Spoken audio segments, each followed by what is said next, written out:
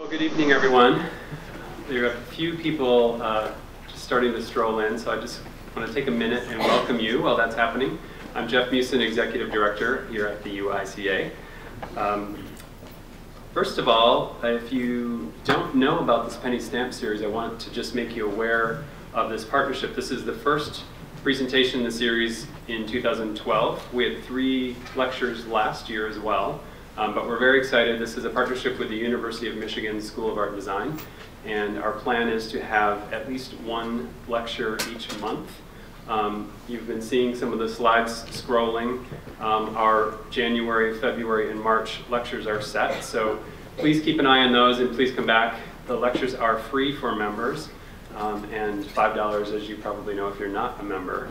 So if you're interested in this kind of programming, it makes a lot of sense to become a member. Because it quickly pays for itself. So please do, and thank you for joining us. I'm very happy to welcome Tony Fry here tonight. Someone who has, not directly in the last 24 hours, but traveled here from Australia by way of Ann Arbor and several other cities, and then spent 2.5 hours driving on the wrong side of the road to be here today in winter weather, so we're lucky. Tony is an award-winning designer, theorist, an educator, a farmer, and an author, writing on the relationship between design, sustainability, and politics.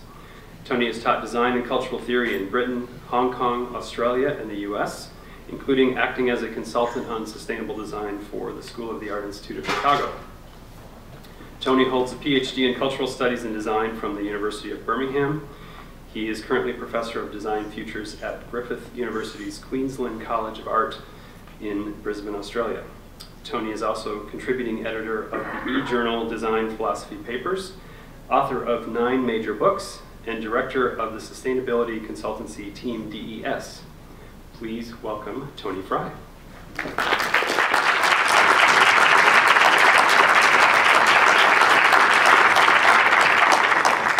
Hi. Well, thanks for coming out on for what is for me a cold night. It might not be too cold for you, but I've just come from around about 85 degrees in the middle of summer, so it feels pretty cold to me. What I want to do is to kind of set the scene before showing you the kind of projects that I work on. And in setting the scene, I'm kind of moving outside of what is a conventional frame of reference of how we understand the world, really. I would like to suggest to you that we're on the edge of a very different moment in the time of human existence. We really, as a species of Homo sapiens, have been around for 160,000 years. For 150,000 of those years, we were nomadic. For 10,000 years, we've been settled. The reason we survived at all was because as the climate changed, as food diminished, we moved. For the last 10,000 years, we've become increasingly fixed in one place. And without realizing it, we've become increasingly vulnerable. So that's the kind of the base of where I'm coming from. The requirement of human beings to be able to adapt to their changing circumstances that goes back to that whole phenomena of moving as the climate changes. Now, the climate changed in the past incredibly dramatically. There were ice ages beyond our comprehension, where the human population got down just to a few thousand people. But through that process, through the process of adaptation to changing circumstances, and through the process of moving as the climate changed, the human population spread throughout the world. So the population of this country, this indigenous population, came in really via Asia, through Alaska, right the way down to Panama, and it took around about 40,000 years for that to happen, and the same thing happened around the world. Now, what we've actually done is we've moved outside of the kind of the laws of biology. Over the kind of historical period in the distant past, as people moved, as climate changed, as they settled in a particular place, so they biologically adapted to those circumstances, and that's how what we, in a sense, characterize as racial differences got established. It was simply biological adaptation. But we've created a world within the world. We've made a world inside the world that is moving at an incredibly rapid rate to which we cannot biologically adapt. So we've become dependent upon that world of our own creation, the world that we're in now. You know, just imagine what would happen if suddenly all the power systems in the entire world suddenly closed down. Huge numbers of people would simply perish. So we've become dependent upon the artificial as well as the natural. So the point of this kind of observation, the point about really saying the things that I've said, pointing out why we're coming from this situation, is that we can only survive by design.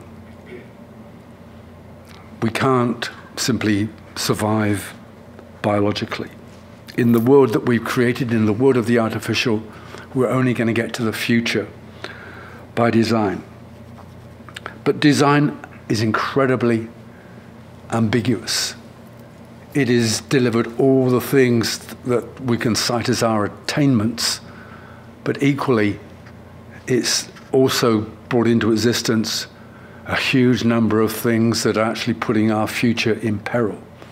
So design both futures and de-futures.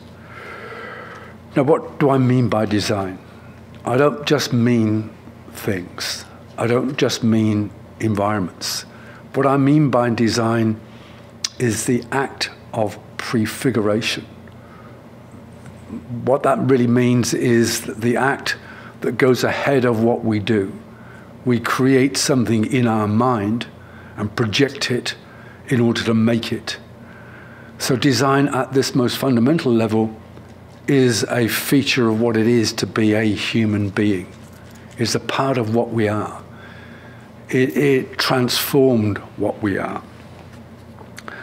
So when I say we have to create a situation really where the future arrives by design, that is indivisible from what we become. As we, in a sense, design the world designs us.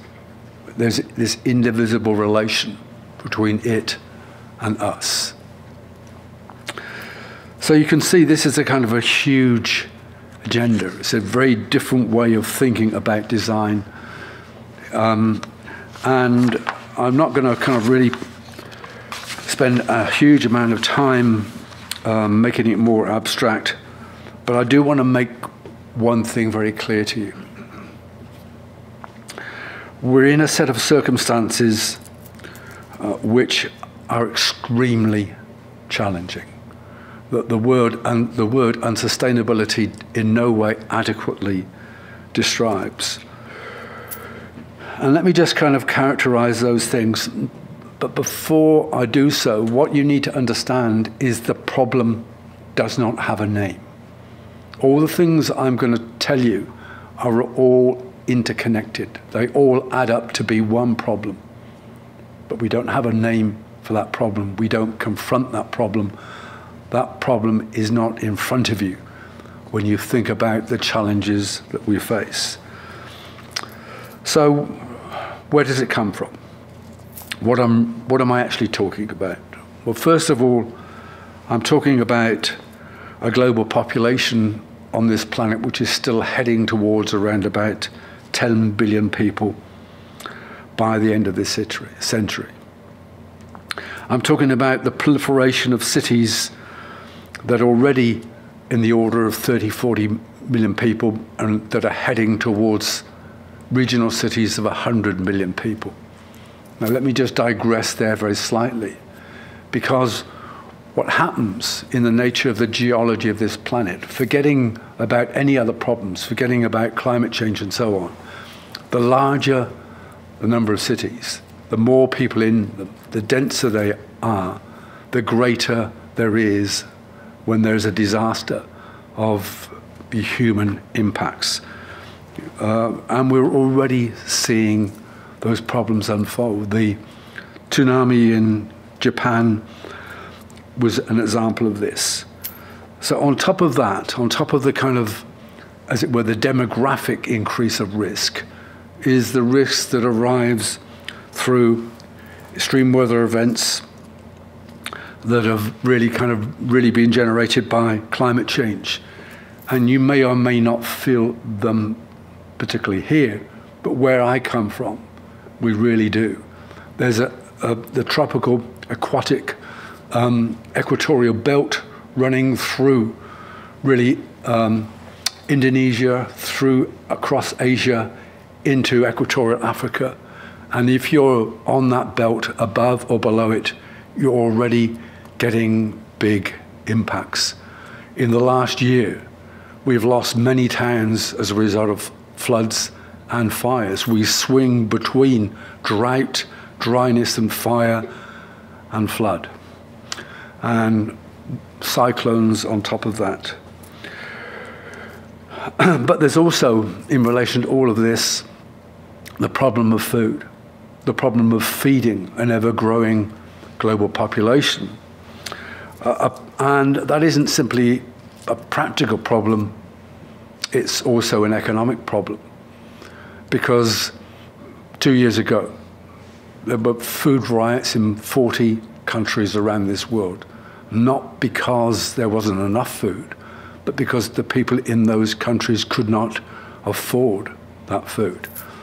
And it might not have got an enormous amount of press, but the huge political disruption in the Middle East was in part driven simply by the cost of food. And then, of course, as you're very well aware, there's the global reconfiguration of economic relations internationally, the geopolitics of economic change. And that is really shifting power, not just in terms of the present, but in the future, in very dramatic ways. Again, where I come from, it is now characterized as a Western culture and an Asian economy. Now is being called the Asian century. A huge amount of economic decline is going to occur in the world over the next few decades. The vagaries of the moment are still vagaries. So, where all this leads is to understand that we are moving into a condition of unsettlement. So the first moment of human existence was nomadic. The second moment was settlement. The unfolding moment is unsettlement. And to a degree, I would say that everybody in this audience has some sense of that condition of unsettlement. And it varies in intensity in wherever you are in the world. And it is going to increase dramatically. In Durban, in December, the IPCC, the body that was responsible for all the negotiations on climate change, revised their calculations of risk and indicated that the planet is looking at 3.5 to 4% increase centigrade in global warming, which doesn't necessarily mean that so much in a country that still measures temperatures in Fahrenheit, but believe me, 4 degrees centigrade is a lot that will change this planet dramatically. At the same time, it's confirmed within a century there will be 1 meter increase in sea level. And that's projected to displace around about 600 million coastal dwellers around the world. All of this is about unsettlement. All of this is the destabilization of place. All of this you've had some tasters of. Katrina was a taster. The crisis with the BP oil spill in the Gulf was a taster. The tsunami in Japan was a taster. Now, that condition is really going to increase. I don't want to just sound like a prophet of doom, a doomsayer. I'm not, because what I'm going to say is that we have to be able to creatively respond to this. And one of the obstacles to that is our fear of time. We inhabit a condition which has been diagnosed really from the end of the 19th century and reinforced over past decades, called chronophobia, the fear of time, living with the illusion of permanence. So all of this, I say to really kind of introduce the kind of projects that I'm going to show you.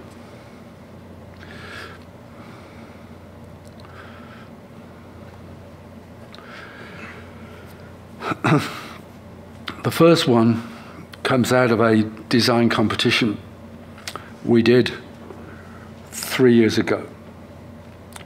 And it was, again, directly addressing the question of unsettlement in conditions in Australia, where people living inland as a result of drought are becoming internally displaced people.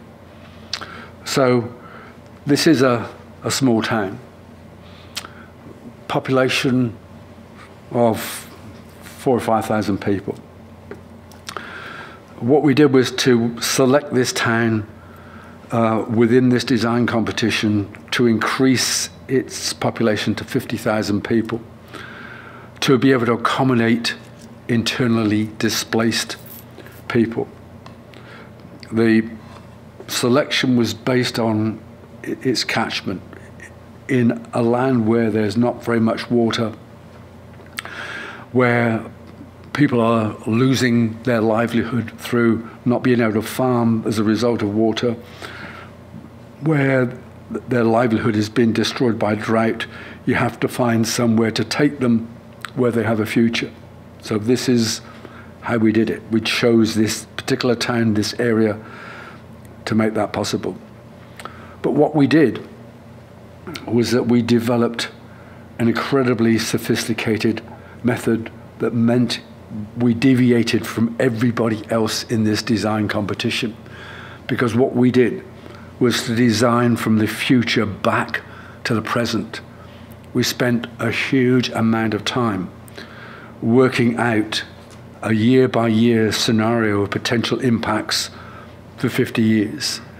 And then we designed the city to be able to cope with those impacts. So that was a kind of a methodology. And that's why I'm showing you this particular example, because we now use this methodology all the time. So the lessons that we learned from this design competition was don't do what you're told. What we submitted didn't comply with the rules of the competition at all. It caused a huge controversy. There were 14 finalists from 9 different countries around the world. And although we didn't do what we were told, we got second place and won quite a lot of money. So not doing what we told was one thing. Designing back from the future was another. And designing places where the future can arrive. The future is not empty. The future is full of all the things that we've thrown into it. And getting to the future is a question of negotiating a pathway through those things. Now, this is another entirely different project. Again, I'm showing it to you because it was a learning exercise. It was a learning exercise that took us to the next stage. It was a project by invitation. There were 40 designers were invited to undertake a design workshop in Gällivare, which is in Lapland, northern Sweden, to move the city of Gällivare. 100 years ago, they built the city on top of an iron ore mine, which is going on developing over many years and dominates the city. You can see it on the horizon there. So that the mine was the absolute economic driver for the growth and development of the city. But equally, it is what now completely and totally threatens the city. It goes 2 kilometers beneath the ground. You can drive down to the bottom of the mine in a bus. It is some of the highest quality iron ore in the world. But what's happened is the old workings of the mine have started to collapse. A huge crater has opened up and the city is falling into the hole. So the city has to move. And there are some tragic losses, some really beautiful old buildings and some pretty horrible modern ones. This is an attempt, failure to move a building. This is a street in the 1960s. This is the same street now. It's superficially a technical exercise, and that's what these people initially tried to do, but they realized that it was a lot more complex than that, hence this international design workshop. The lessons were these. First of all, there was a lesson that in order to convince somebody you weren't going to destroy the city, you've got to really create somewhere to go. And that place has got to be more desirable than the place itself. And you've got to be able to deal with that intergenerationally. Basically, young people will entertain that idea. Old people won't. And that establishes the time frame of the move. Unless you're going to do what has occurred in China, where people are moved violently. So, in other words, you don't begin by designing how to move the city. You begin by designing where you're going to actually take people to. You're designing the new city before you think about how you move the old one. And of course, you can only do that if everybody participates, government, industry, and the people. So you have to make a huge investment in establishing those relations. And as I said, you have to deal with the intergenerational issue. So this project, forgetting about why you had to move the city, this project became an incredibly valuable learning exercise on moving cities. And you can see, if you remember what I said a few moments ago about the number of coastal dwellers around the world are going to have to move, it is going to be a huge challenge in the future.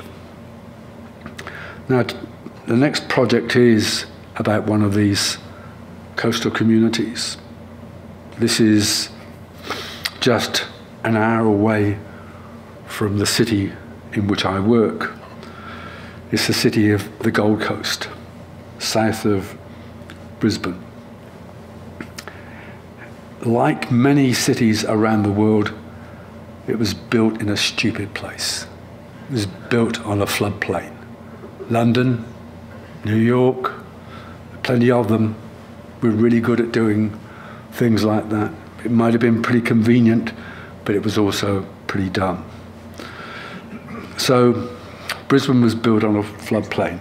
Then they decided to make things worse by creating a huge number of artificial canals. And there's a big riverine system going up into the hills behind it. So over the next century, the 1 meter rise in sea levels, combined by the back pressure from flooding from the riverine system, combined with potentially storm surges, means that you could have between 1 and 4 meters of inundation.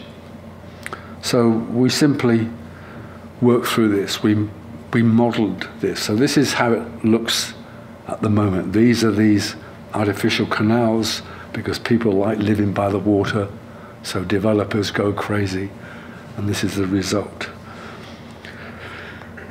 But that then looks a little less attractive when you've got a 1 meter. Right, so all the blue and green means that what you have now is a whole collection of bits of the city that have become stranded, that have become islands. And then when you get 4 meters, there's not too much left. So we undertook 3 strategies in terms of redesigning this city. And again, the story here is one of non-compliance. This was about, initially, the City Council creating a national design competition to design a new civic centre. And we completely ignored those rules and moved the city. And people thought, you're crazy, and they're going to completely ignore what you've done. Wrong. That's not what happened at all. So partly we developed concepts to link the islands. But equally, we designed floating suburbs in protected lagoons. And also we created a small satellite city up in the hills. Central to all of this was the recognition coming from the project in Sweden of just how much new knowledge this exercise demands. So we created the concept of a moving university. So the university was created in this place for this project to develop the knowledge needed to move a city as complex as the Gold Coast. But the idea of the moving university is that then you take that institution, you take that knowledge somewhere else that needs to move, and the activity proliferates. And what we need to learn far exceeds just this kind of exercise. We basically don't know how to get to the future. We don't know how to do it. We know how to go on doing what we're doing, and often we're doing that pretty badly. We don't actually know how to get to the future. We don't know how to create the conditions that will secure the future of humanity. And that's because of what I said. because we're chronophobic, because we don't think in time. It's too difficult. And that's why we need new kinds of universities. That's why we need new kinds of knowledge. And that's why we need to be able to think about how to occupy the planet in a different way. We need to become what we're calling nomadic. So we've been nomadic and we've been urban, but what we need to become in many parts of the world, not everywhere, but in many parts of the world, are urban nomads. People who can actually move, not move every week or every month or even every year, but maybe once a decade, maybe once every 3 or 4 decades. But as circumstances change, so we need to change. So this becomes part of a conversation. The previous exercise, the design competition for the Gold Coast, again, being completely deviant, we came second prize. I did it with my master's students. They won $18,000 just for the provocation. And then, a part of the Asia Pacific Design Triennial, we started to bring other people into the conversation, and we created an installation just really as a way of creating an object that people could talk about. So the very idea of moving, the notion of participating in, just moving on objects around, to be able to say cities can be conceptualized in a very different kind of way. So conversation was a crucial thing around all of this. And the conversation about a new kind of university came out of this conversation. So in July last year, we created the beginnings of the discussion of a nomadic university, a university that moves. And we called for expression of interest, and we selected 50 people from 12 different countries around the world. And that now exists as a project. And there's another meeting of these people in Paris in July this year.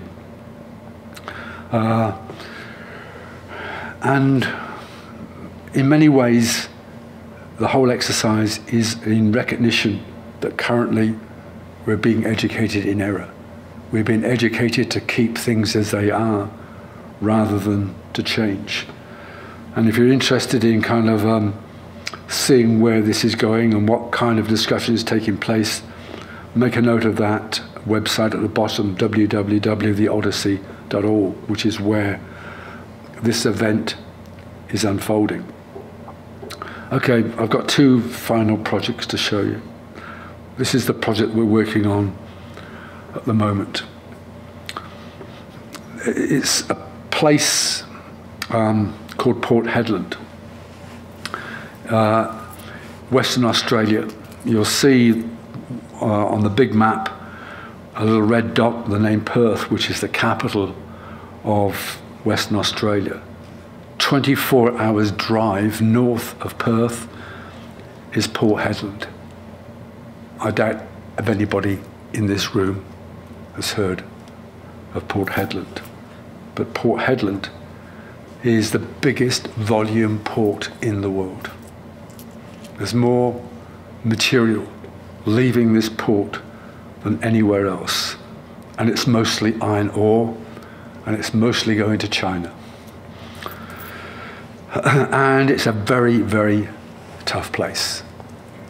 It's incredibly hot.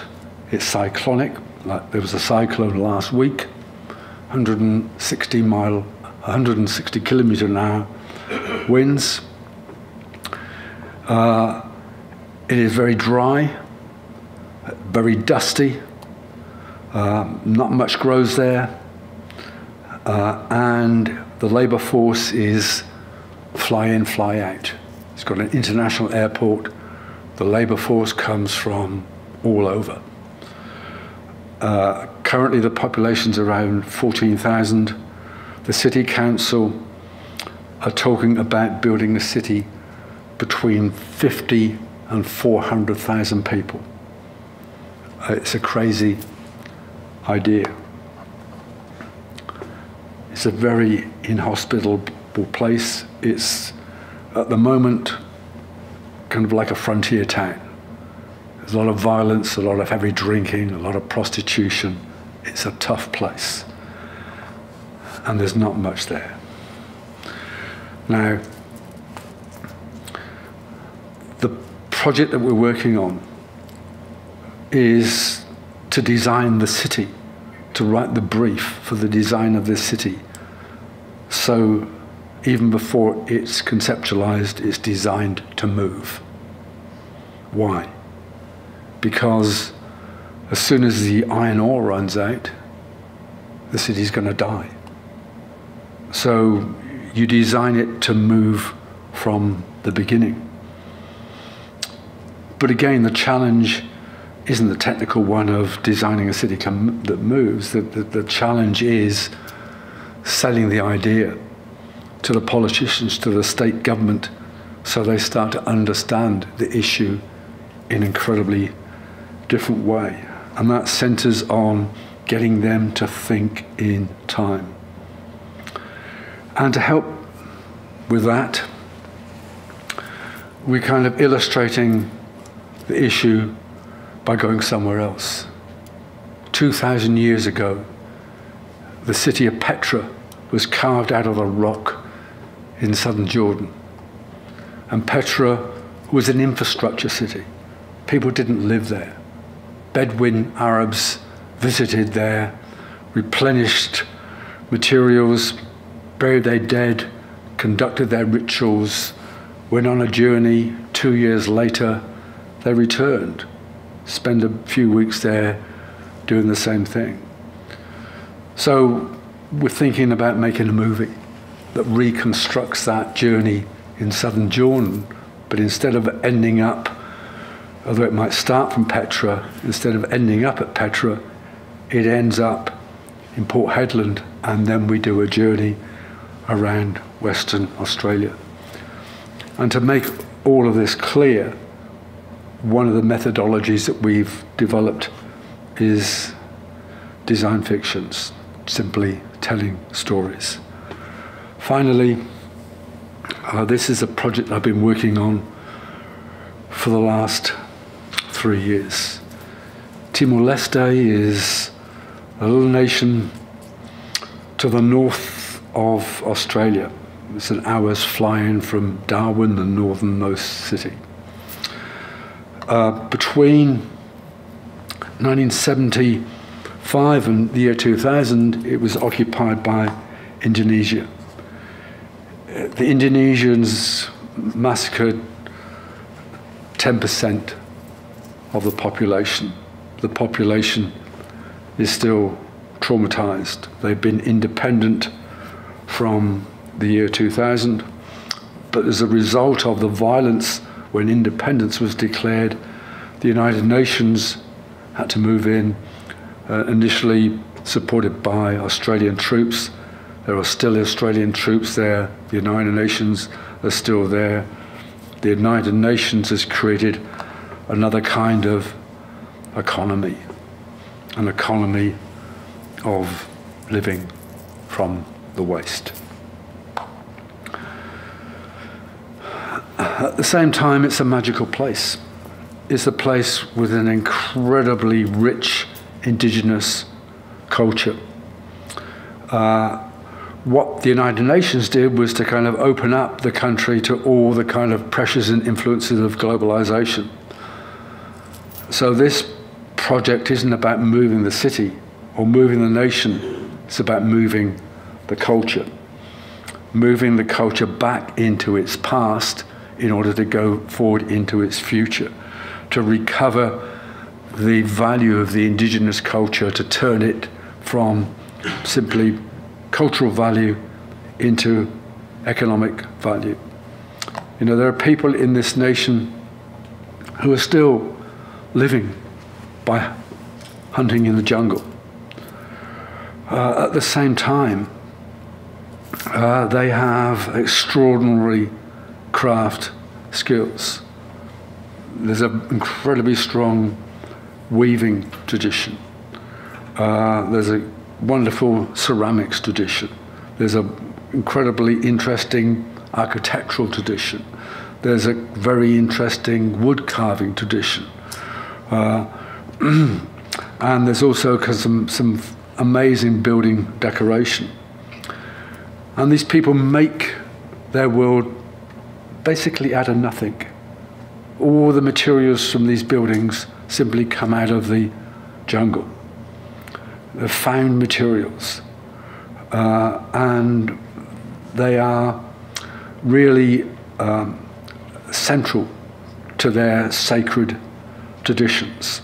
The buildings become, as it were, the repositories of the artifacts of their tradition. And for many years, these artifacts have simply been buried in the jungle, which they were to protect them from the Indonesians. And the Indonesians burnt down huge numbers of these buildings, so they're now rebuilding them. So it's a pretty interesting place. It's a pretty magical place.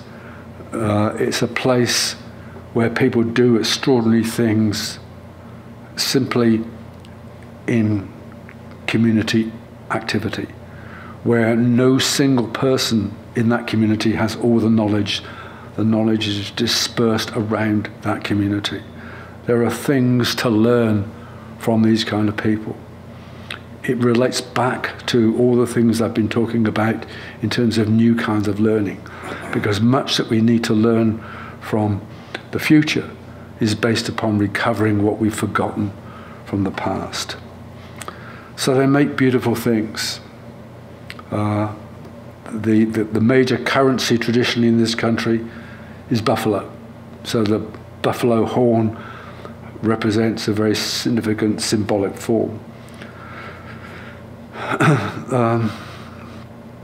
They make exquisite objects of jewelry, beautiful headdresses. And what we've done is to spend 3 years doing field work throughout the country, documenting all of their indigenous practices, to form the curriculum for an Academy of Creative Arts. And that is really supported by the creative community at every possible level throughout the entire country. We launched this at an event in July last year, and we had 5,000 people turn up to a concert to celebrate the initiation of this project. And it was quite a remarkable event. Their musical tradition is again incredibly strong, and so is their indigenous fashion tradition. So these are incredibly creative people. Finally, we've got a huge amount of support from the government, and we've managed to get the government to understand they have to think in time. So they have now a commitment to develop this project over the next 30 years. So it's about converting cultural capital to economic capital. It's about a disadvantaged people leading, not following. It's about them, in a sense, not just doing something for themselves, but also providing knowledge for us. And it's about the power of vision. That's all. Thank you very much.